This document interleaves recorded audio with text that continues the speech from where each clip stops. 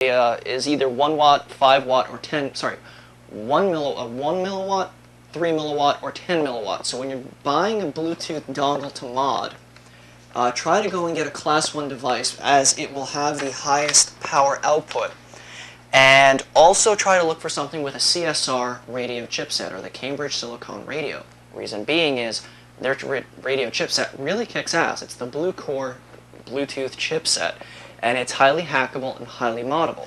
As for antennas with the Bluetooth, waveguides are really nice. I actually built this one in an earlier segment where the Bluetooth is directly hardwired into the waveguide. It's relatively portable. Normally what I'll do is I'll fold the legs to the tripod back, and I'll throw this in my backpack right over my shoulder, and I'll just leave my laptop scanning in my backpack.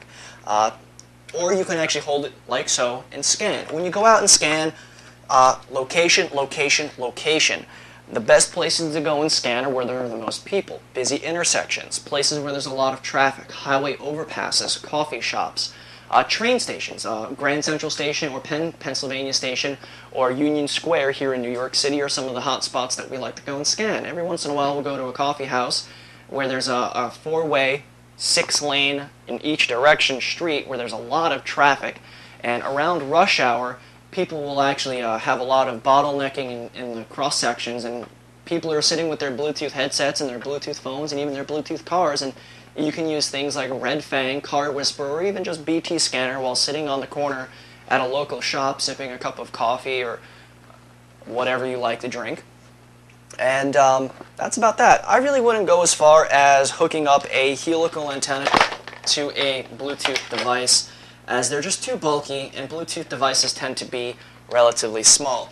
Now, there is a lot of relative naughtiness that you can do with Bluetooth devices, especially with hands-free headsets, and using the CSR chipset, there are utilities that you can use to actually do packet sniffing under Bluetooth, but that's still something I'm trying to learn myself. I've been studying the Bluetooth protocol quite a bit, and it's relatively difficult, but it's really fun once you actually get a hold of it.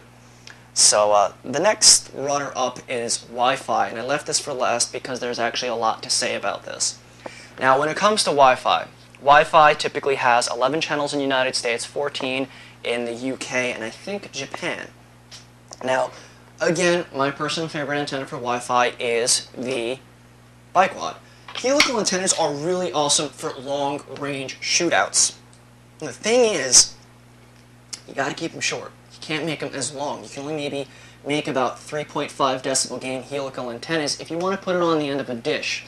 I do believe, now correct me if I'm wrong, the longest Wi-Fi shootout was almost 225 miles. First was about 190, but the team that, I think either the same team or another team went out and actually made almost a 250-mile link using over-the-counter equipment. Really, nothing but laptops, satellite dishes, a couple of helical antennas, and some Wi-Fi cards, over-the-counter stuff. Now, when you're scanning for Wi-Fi, the thing with NetStumbler, it's a great program. However, it's really not that good if you just want to get a signal report. NetStumbler was designed for war driving, and kudos to the creator for NetStumbler. I've had many years of fun with it. However, it has not been updated in years, so a lot of modern cards will not work with NetStumbler.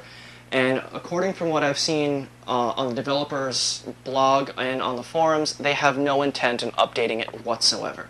There is little to no Vista support at all, and there's no intentions in getting Vista to work with NetStumbler. So NetStumbler is cool for war driving. Is there a better application? Maybe. There's Kismet. Now, Kismet runs on Linux. Kismac if you're running OS X. There are also other applications for war driving and wireless scanning, which I'll put on the forums, but I'm not much of a Mac person, so I can't help you there. So I'll get some advice from everyone else. So NetStumbler is really cool. Unfortunately, trying to navigate through NetStumbler while holding a laptop in one hand with a touchpad isn't really the best to get signal reports. Kismet, for Linux, doesn't really give you the actual signal strength reports. It doesn't give you a chart. So Kismet versus NetStumbler, what's better? Really, my opinion, the right tool for the right job. If you want to go war driving, Kismet, NetStumbler. NetStumbler is what we call an active scanner. It'll actively ping. It'll transmit, say, hey, any Wi-Fi out there?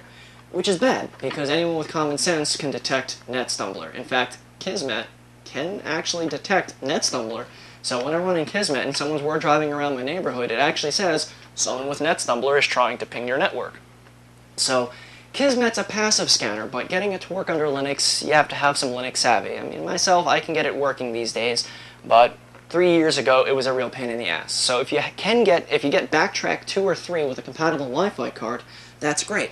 Now, we've actually modified the Linksys WUSB 54G cards on the show. They're really great cards. In fact, I'm selling them pre-modded with biquads and cables and stuff.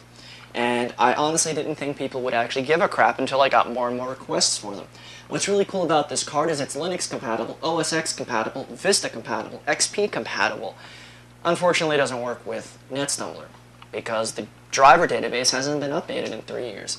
So even though you have a Wi-Fi card, even if it's brand new and kick-ass, it might not work with NetStumbler because it's just an old program.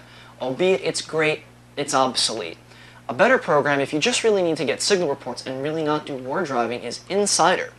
Insider is actually made by MetaGeek, the same company that created the WiSpy.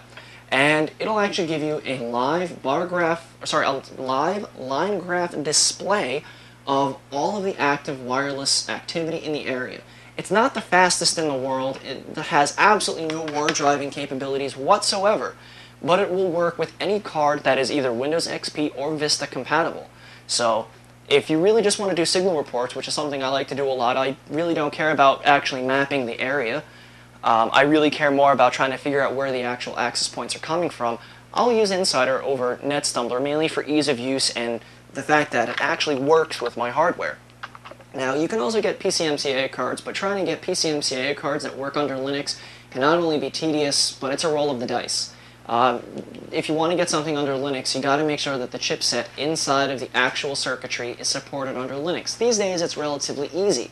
Unfortunately, if you're completely new to Linux, the chances of you getting a supported Wi-Fi card out of the box from your local retail store, you might as well just go and smash yourself in the side of the head with a ball-peen hammer to try to get it to work. Really, you have to know intimate details about your hardware. Now, when you're doing Wi-Fi scanning, you have to understand that in some states, this equipment, in some countries, I know they have some really strict laws out in Germany and UK now, some of this equipment could be illegal. I know in some states, just possession of a waveguide or a cantenna will actually get you a weekend in jail just for having it. It's considered conspiracy to commit computer fraud or wiretapping or whatever. So check your local laws. Now, there is a lot more to this. I really don't know what I'm forgetting, besides what antennas to use under Wi-Fi. If you're word driving and you want to have an omnidirectional field of view, I'd definitely go with the compact collinear. I actually have some of these suction cup clamps. They're pretty cool. They're literally clamps that have suction cups on them, and they fit onto the compact collinear perfectly. So I can actually put this suction cupped to the side of